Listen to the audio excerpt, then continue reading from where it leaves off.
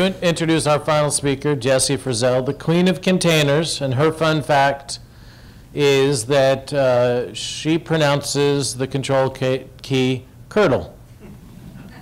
Love it. There's a long story behind that. I mean, not really long, in that I just inverted the letters when I was very little, and it stuck. And I cannot get rid of the habit.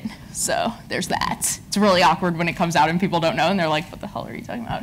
So yeah, today I'm going to be talking about the internals of the Go linker and kind of the way that I approach this, because I wanted it to be approachable to people who don't know what a linker is, and then people who want to kind of know more in-depth items, is that we're going to go over some basics first, and then I'm going to get into some nitty-gritty details in the forms of looking at really weird bugs and really weird things that you might want to do when you compile things.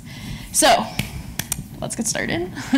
I also have another title for it, which is the Hold My Beer of Go Build, because we'll get into some really weird stuff, but that will come after. So what is a linker? Who here knows what a linker is? Cool, okay. So what a linker does is it takes like all these libs and then also objects that are built at compile time. And so you kind of send all those to LD. And then it either gives you, if you are compiling a library or a package, or you are compiling your like executable item, so it will output those. So it inputs libraries and outputs a library as well, or it could input libraries and objects and then also output a actual binary. So that's pretty neat. So there's two different types of linking. There is dynamic linking and static linking. I prefer the static type, but I will, of course, tell you the difference between the two.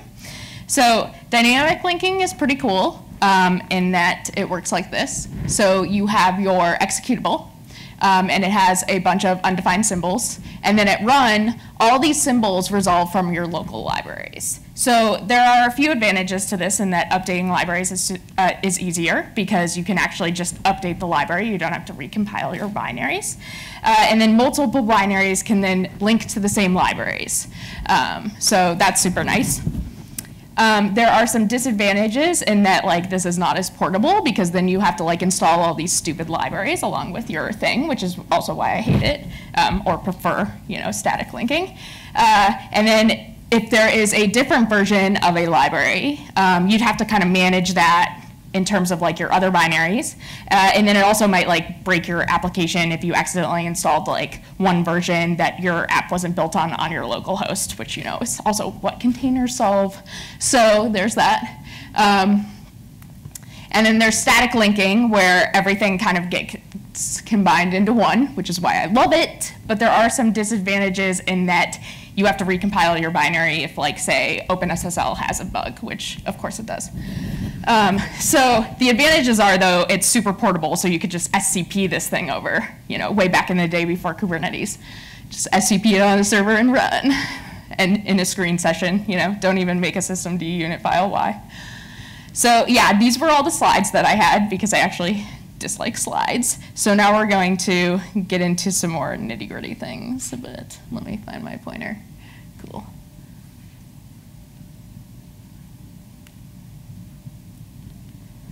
This is super weird in that I can't actually see what I'm doing because Linux. Fun times.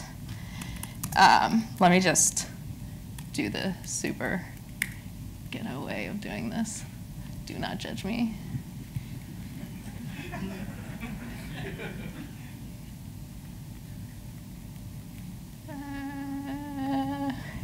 Yeah, who runs Linux on the desktop here?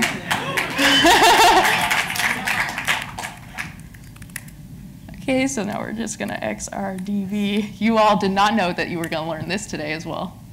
It's super fun. Cool. Sweet. Okay, so that looks pretty good. That was not part of the talk, but fun times.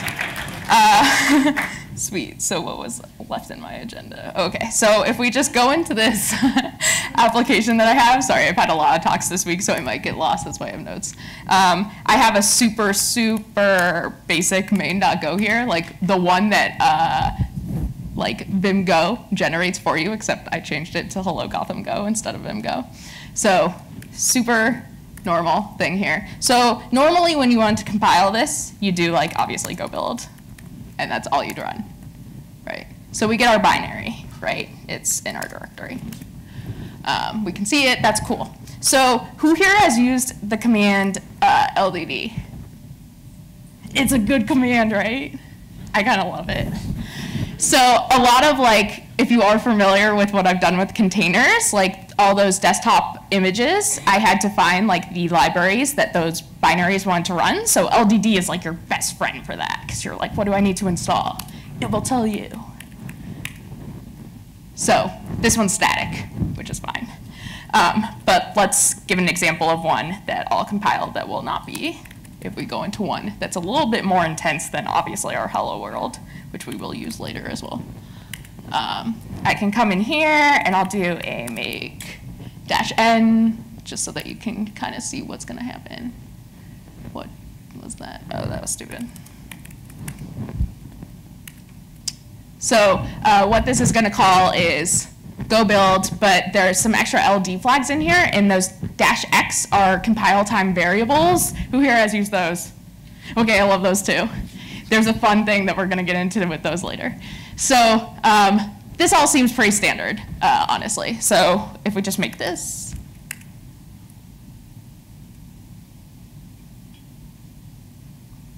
I did not anticipate that this one took so long. So what we can see here is now that we're linking into all these libraries. So if it is a static thing, it will say not a dynamic executable, obviously. But all of these, especially libseccomp is kind of one to look out for. That's something that we purposely were loading through cgo and stuff like that. So it's nice to know that you can kind of backtrace where your things are getting linked.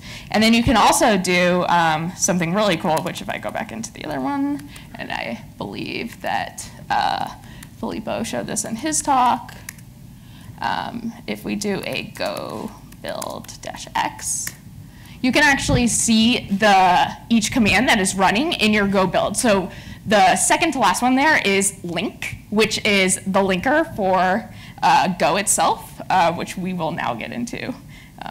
Sorry, my notes just disappeared. Cool. So if we open my directory where Go is. So, just kidding. Typing is hard. Okay. So command link lives there, and then internally in here we have like a few various different things. The actual code for the linker lives in LD, so if we look in there, there's a bunch of files. But a lot of stuff in here is actually per architecture. So if we look at what AMD 64 is doing in the object file, we can see that all of these are actually hard-coded. So the first bug that we are going to kind of go through in terms of what's happening is something with these, and I will show it in another window that I bring up. Oh my gosh, I really am just not happy with Linux right now. Cool. This one. So, oh, I guess we could do it side by side like that. That's fine. Thanks, i3. This is actually, who here has used Alpine for containers and stuff? Okay, so this is a common thing. And if you are using Go in Alpine and you like compiled your Go yourself or anything, there's actually like a certain set of patches that you need to compile dynamic binaries on Go, because the default like linker is not right. So what is actually kind of funny about this is that since these are hard-coded like this, the Linux one is pointing to the obvious path where the Linux one is. And at first when I saw this, I was like, I wonder why they hard-coded them all. It turns out there's like an actual spec that says that this is what it's supposed to be, so that makes total sense why they hard-coded it all. But then Alpine just uses this like entirely arbitrary path that is not like in the spec. And then you like if you look here, it's kind of funny because like Ian winds up being the one saying that the spec actually says that it should be one way. Sorry, wow, Chrome, here we go. He's like, the ELF ABI supplement for the relevant processor like defines these paths. And then I was like, oh, I'm gonna look up what the ELF ABI supplement is. And then when I did, Ian wrote it. Let me just bring that up. The first one I Googled just happened to be for PowerPC, though. But yeah, he definitely wrote it. There's Ian's name. And I was like, oh, that's ironic. He's so modest. Why didn't he just say that? So yeah, that's why those are like that. I just kind of figured that I would explain that. But so the things that these are doing actually, like the ld.so, that is what does the runtime linking for dynamic binaries. So that's what finds these libraries at runtime and then links and then executes all your code, which is really cool. But yeah, these paths are defined by a spec, and then people just ignore the spec because, of course, you know, computers. So yeah, that was kind of the first bug that I really wanted to get into. And then there's also a few other bugs with Alpine that I'm trying to fix, but that was just one of them.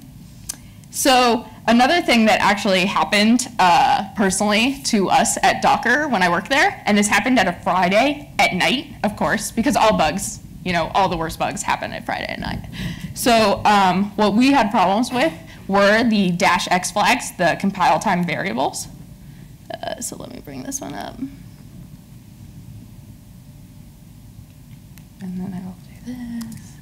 Actually, I think I can do this. Or I'll just X this.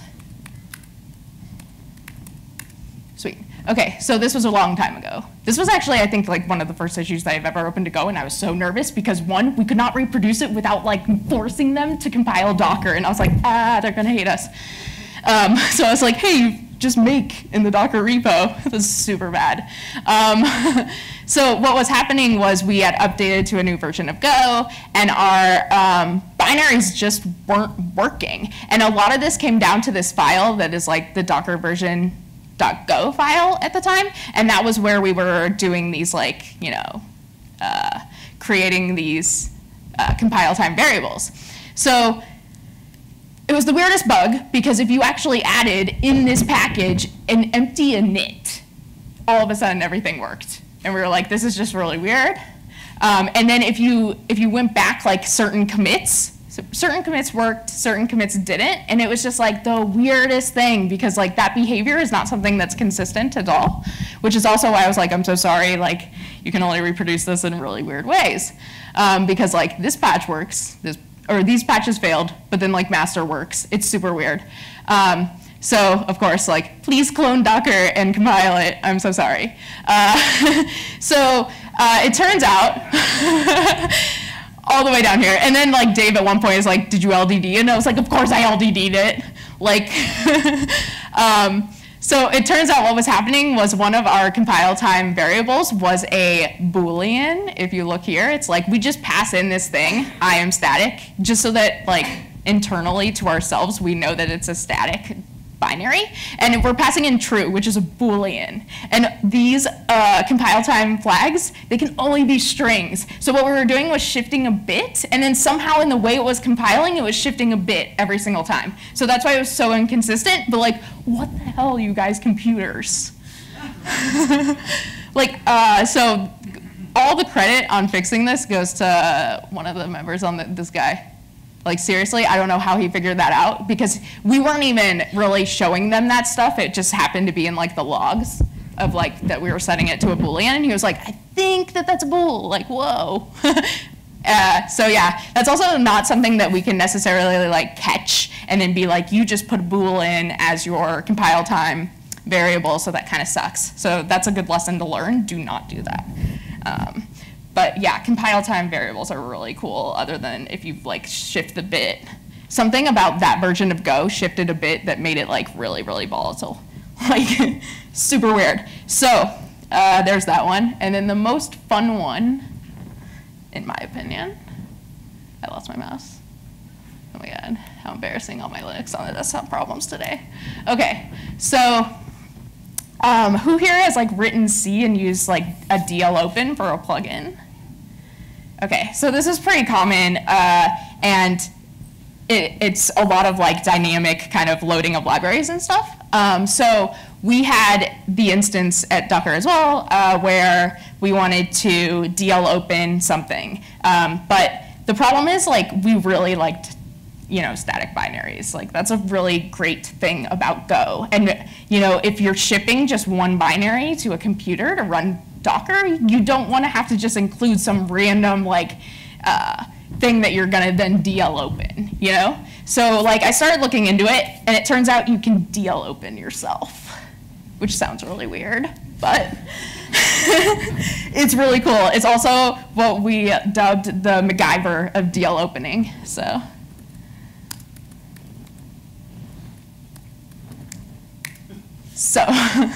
let's just take a look at what we have in here. Yeah, if we go into source. Okay, so I have these two C files, and if we open them up, it's really standard, just a print, and it's taking in an argument. So we're going to use these as symbols and then DL open ourselves and export them. But let's look at the other one too. It's also super basic, but it's going to take the square root of something. And random argument that you pass in, it will take the square root of it and then throw something back out. So just super simple functions here, just to show that this works.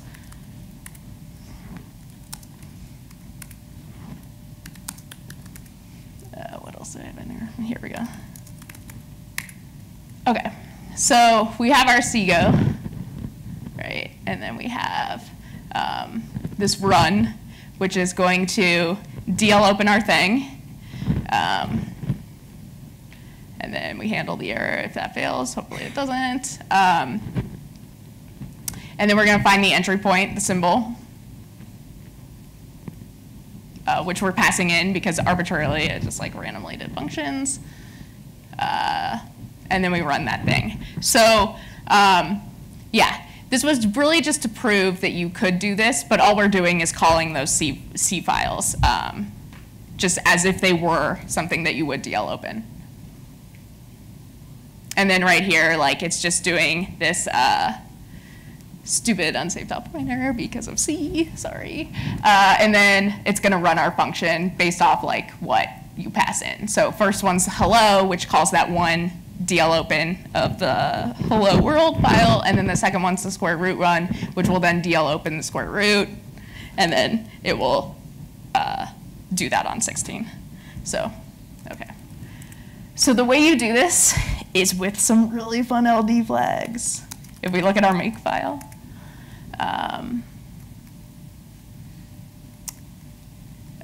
by the way, make, the most beautiful part about make is that everything is a dependency, as you can see here. So first we compile our hello world.o from the hello world.c, and then we compile our square root object from the square root.c. And then when we compile MacGyver, it requires, obviously, these. God, I love make. And then these tags, the static build one is just it's just made up. I just like it for consistency reasons. It's nice to know. I have weird OCD about that. So then we're passing in LD flags, and we're actually, instead of using the internal linker for Go, we're gonna use the external one because all these crazy flags are not necessarily supported by the internal one. Usually the internal one would honestly work for everything. So our extra flags here are, show me all the errors because I'm an insane person. This whole archive is actually going to make sure that every single symbol is exported, because the thing about linkers is if it's not actually going to execute that code, if it doesn't think that it has to execute it, it's not going to export it. It's not going to give you that symbol because it's I don't need it. Why would I give it to you? So right here, you're give me everything. I don't care. And then export dynamic is going to make sure that everything is kind of exported as well. And then we're going to take our object files as well, put those in there, and then we're going to turn off the whole archive, because after we have those objects that we want to export all the symbols for in our object files, we don't need everything else, because really all we're looking for is the symbol that says hello and the symbol that says square root that we need exported, that the compiler doesn't know that we need, but we need it. And then these are just adding in the libraries. and then we're gonna output it as MacGyver. So if we do this,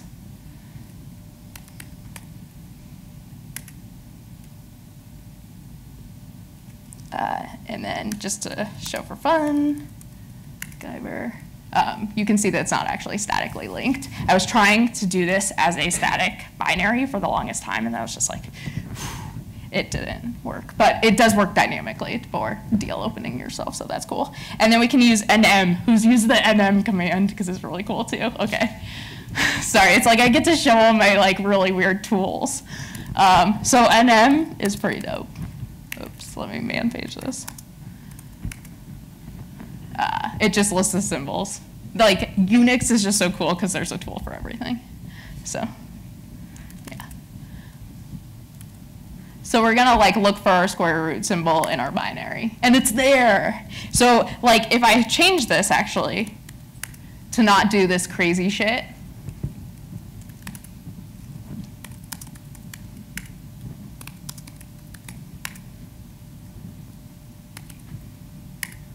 it's not there, obviously. So if we even just like you can see obviously all these like Cgo things and stuff like that, but like our symbols weren't exported because the compiler is like, you don't need that hello thing. You're never calling it, because we actually don't call it from main. We call it as like a passed in argument. So that was kind of the whole point of the process, is that it doesn't know, because those are just arguments that we're passing in. So yeah, let me remake the good one. And then I can also show you that hello is there as well. And then we can run this thing, and it works, which is crazy. So we just DL opened ourselves. You only needed that one thing, and obviously like a CLib, glibc, to run this on a computer anywhere else. So there's like a lot of different ways that you can use the linker to your advantage in terms of like how you're trying to ship your binary, which I know a lot of people now just use containers, and obviously containers are cool, I get that. Like when I first spoke here in 2014, it was one of the first places where like I finished my talk early and I was like, you guys want to see like gparted in a container? So there was that, which was not even related to the talk, but it was like one of the first times I showed desktop containers. So yeah, they're cool, but like depending on how you want to ship your application, or depending on what type of like libraries that you're pulling in, there's always like an LD flag for it, which is super dope. And like this didn't even get into like the semantics of like LD preload, which is a whole nother monster of its own. But yeah, that's pretty cool. Yeah, this was basically all the crazy stuff that I had. So if anyone has questions about the linker or anything else, I'm up for it. Or if there's time, I don't know. It's pretty late.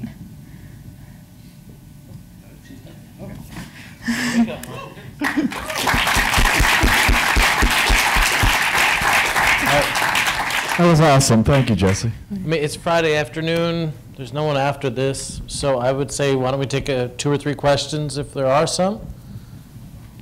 There have got to be questions There's for a Jesse. question there?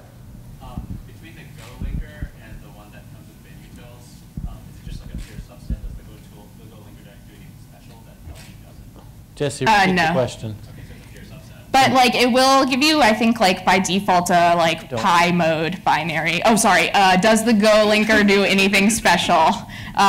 Not as far as I know, but someone else in the audience might be like, you're wrong right now.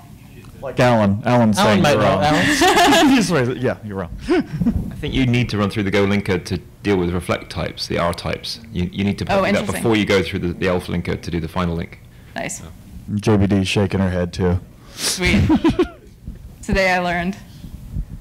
Other questions? You don't have a lot of chances to ask Jesse questions, so let's make this count. Are there any other questions? Any other questions? Oh, I have a question for you. The Jesse Docker image. There's That's an you. image. There's I see it all the time. It comes like there's a. Talk about Debian. Oh! He's making a bad joke again. No, I actually was seriously wondering if that was like So all you the- named a container Toy that. Story. Yeah, they're all after Toy Story. It's just a good coincidence. Yeah. Oh, okay. 'Cause But I it see all is the time. best named distro. I see it all the time, and I was going to ask. Okay. We have a question here. What's the use case for DL opening yourself? So the use case was Hold on, not. you said, what's the Oh, use sorry. case of DL opening? You've spoken at conferences before, right, Jesse? I just get really excited. So the use case was we didn't want to have to ship that extra file that we were going to DL open, like the plugin file, because it happened to be like this YubiKey thing. And then you had to have a certain version of it, and it was like this huge shit show of like trying to get that file on people's computers, especially on Linux. So it was like we wanted to try to DL open ourselves instead so that we could, at compile time, have that thing in there. So why don't you statically link? It had to be DL opened. It was this terrible, The licensing issue. yeah.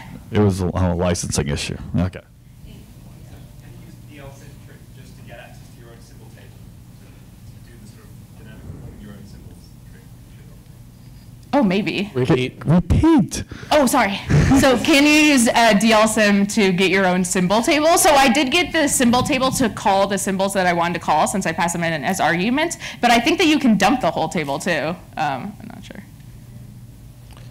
All right. With that, thank you, Jesse. Thank you very much, Jesse.